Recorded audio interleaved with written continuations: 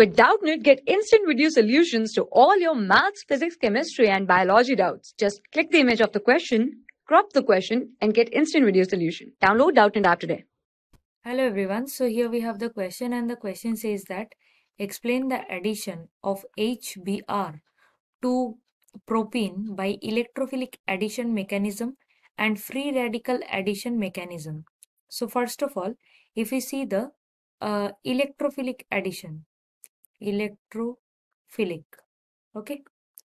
So in this process, we can say that first of all, we need to write the structure of the propene, just the general formula kind of thing. So CH3, CH, double bond, CH2. Okay. Now we need to add the HBr. So this will follow the Markovnikov's rule. This will follow the Markovnikov's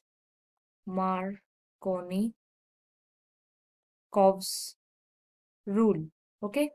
This Markovnikov rule, according to this, we can say that at one position hydrogen will be added, and on the other position Br will be added. Okay.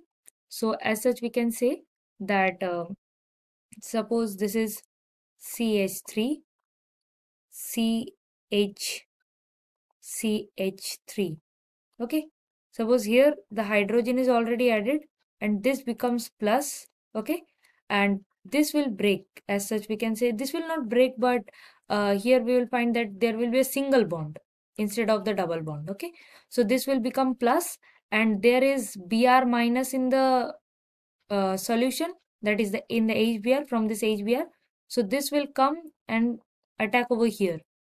So from this we can say that there will be the formation of CH3, CH, Br, CH3. Okay. So as such, we can say that this is more stable, and that's why this is formed. Like we can say that the Br will be formed at the last position. If we check like in the free radical, we will understand this better. Now if we see this in the free radical mechanism, so the product form will be the same. Okay. Just the mechanisms are quite different for better understanding. So in the free radical, we can say that there are three major steps. The first is the initiating step. Okay. Initiation. So in the initiation, we generally find that there are like the organic peroxide. We use peroxide because for the conversion, before this free radical, we will just write this like CH3, CH, double bond CH2 plus HBr in the presence of peroxide. In the presence of peroxide, we find that there is a formation of CH3, CH2, CH2Br. Okay. Maybe this is formed, or the other product may also be formed. So basically there is a peroxide. Okay. So in the initiation step, we find that this peroxide, or ROOR, this is homolysis. We find that homolysis of this particular component, homolysis, and then we get like RO, this is a free radical, plus OR, this is also a free radical, and along with it, in the next step, this is actually the alkoxy free radical. This is alkoxy free radical. Okay. And now we can say that this reacts with the Br. Now this is added with the HBr. So that gives the ROH plus Br free radical. Okay. Br, this is a free radical. As this is a free radical mechanism, so we will find that there will be like radical formation mechanisms. Okay. So next, the step 2 is the chain propagating. So this was step 1. The step 2 is propagation step. Okay. Propagation. Now in this propagation, we find that there are some changes, like not changes, but the reaction with the propene of the free radical. Okay. So basically we find that CH3, CH, double bond, CH2 will be treated with Br free radical, bromine free radical, and that will give two components as such, we can say, or two products. So the first product is actually the CH3, CH, CH2, Br, okay, where the free radical is formed over here, and this is known as the secondary, okay, secondary free radical, secondary free radical. And the second product which is formed over here is CH3, CH, Br, CH3. Okay, this is known as the primary free radical.